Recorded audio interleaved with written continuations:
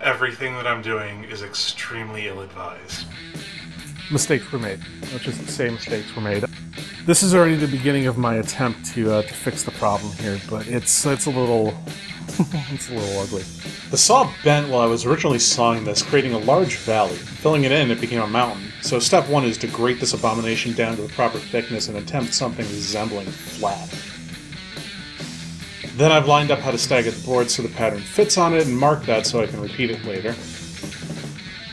Now I can apply a generous amount of glue to both sides and use my fingers to spread it evenly over the entire edge, like a heathen.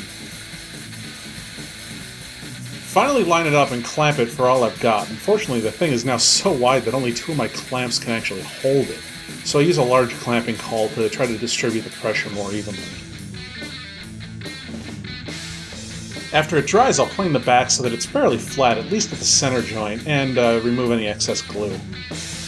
After lining up the pieces of the top, I'll apply an absolutely egregious amount of glue, especially trying to fill in all the little nooks and crannies. This thing was so damaged, and I'm basically trying to hide it underneath the top, and I'll fill in any gaps that are showing later. As is often stated by woodworkers, I need more clamps. I'll let this glue cure for at least a few days since it's so cold now, and then I'll need to cut some bits off the long end of the top and glue those on to fill out the width. With the top on especially, it's starting to resemble something that I can at least make a guitar out of. Hopefully before the new year I'll actually be able to cut it to shape, but we'll see next time.